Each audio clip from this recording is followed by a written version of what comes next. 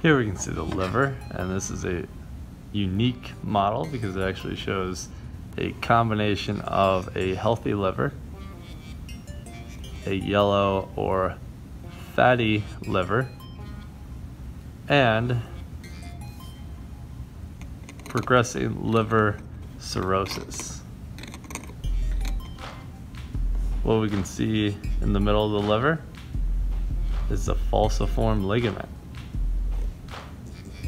with this green structure down here being the gallbladder. So as you can see, if we flip over the liver, we can see a few different parts inside. Again, this is a normal liver over here.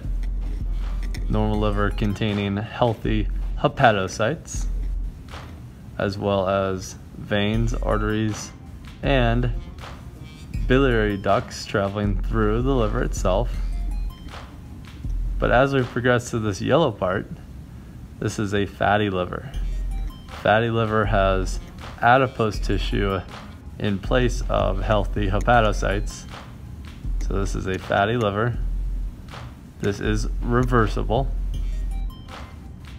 But as we travel over to here, liver cirrhosis, we can see white streaks of scar tissue in place of healthy, normal hepatocytes. Thus, this is irreversible because scar tissue has formed permanently to where normal hepatocytes would normally be. The gallbladder itself can be seen right here with a gallstone. And part of the biliary system is shown here, the cystic duct, which is the duct coming from the gallbladder, hepatic duct coming from the liver itself, forming into, down here, the common bile duct, or just referred to as the bile duct. We also can see the inferior vena cava,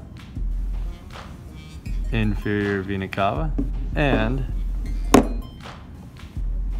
hepatic vein entering into that inferior vena cava.